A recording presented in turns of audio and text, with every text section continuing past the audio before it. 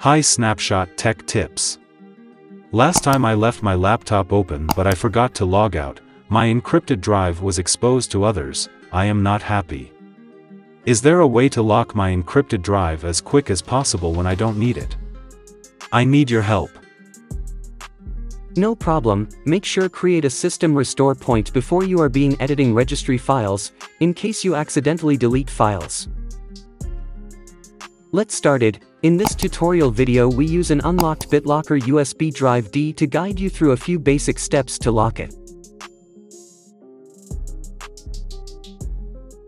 Let's open Registry Editor window. Select Computer. H-key classes root. Hi Snapshot Tech Tips. Where is the drive folder?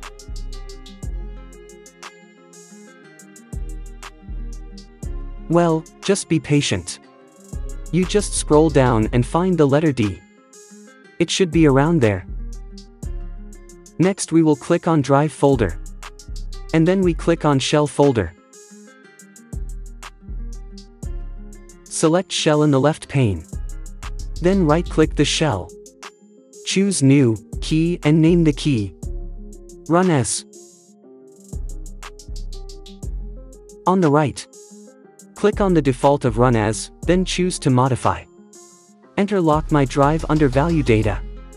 Click on OK button to save the changes. Right-click menu was being added with Lock My Drive option, well it was just a name only. Let's make it works. Next you can go to Run As file. The right-click the Run As, choose New, Key and name the key command. Click on Default, select Modify. It will take you into Edit String window. In the value data, you can type c:/Windows/System32/Manage-bde.exe-lock-d:.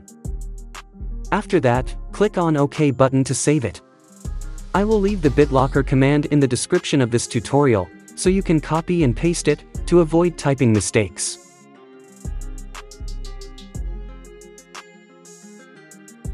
If you right-click on the encrypted USB Drive D, you will see a Lock My Drive option available. You can scroll down your mouse cursor to select Lock My Drive. The encrypted USB Drive D is being locked immediately.